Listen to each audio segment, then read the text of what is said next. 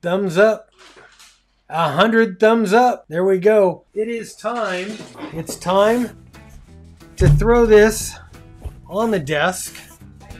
I am live. I was gonna do this on a regular video, but screw it, man. Let's just have fun. Let's see what we have. Boom. Let's see. Still pulling stuff out. It's like a mobile antenna. Okay. Thanks for buying your radio from us. We want you to have success. Here's something if you guys are getting into DMR. This BridgeCom University, if you buy your radio from them, they include BridgeCom University. And it basically, that is how to do this from ground zero. Open all this up.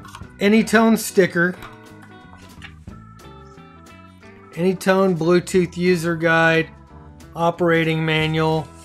Is it written in Chinglish? Don't know. Looks like I can't tell if it's Chinglish or not yet. And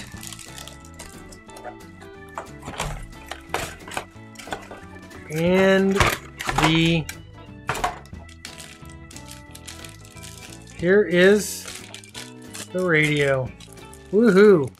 Okay, so a mounting bracket, the 878.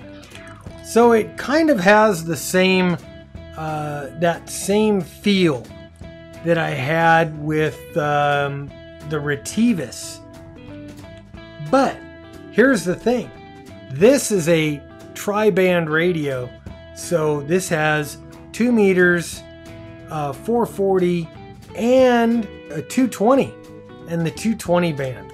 It comes with a, this is the GPS antenna that'll plug into the back.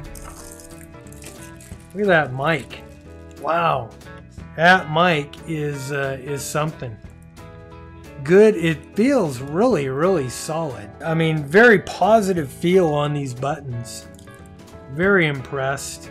This looks like a good radio. This is gonna be really, really nice. I'm gonna do a full review on this. Okay, the power cable. Here's the parts, miscellaneous part bracket. The PTT. The PTT was included with the 878. Can this do satellites?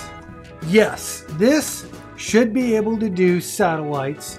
I don't know if it has a dual band display, and I don't know if it's full duplex, but I'll find out as we get into that. That's a good question, because that might be a decent little satellite rig. 5 watts. This is a 50-watt radio, 2 meter and 440.